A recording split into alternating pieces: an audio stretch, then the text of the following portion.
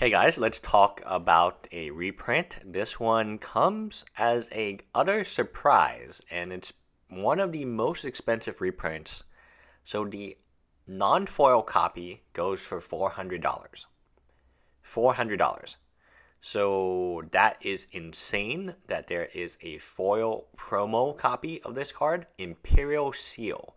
This is pretty much every single EDH's players' dream of getting this card.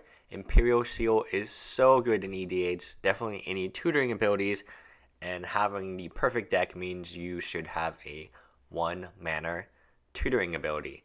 Very similar to Vampiric Tutor. Search your library for a card, then shuffle your library and put that card on top of it. You lose 2 life at sorcery speed. $400. $400 for this card in non-foil. Now, the promo version, there will probably be more promos, foil copies, than non-foil copies, given how limited the original run was.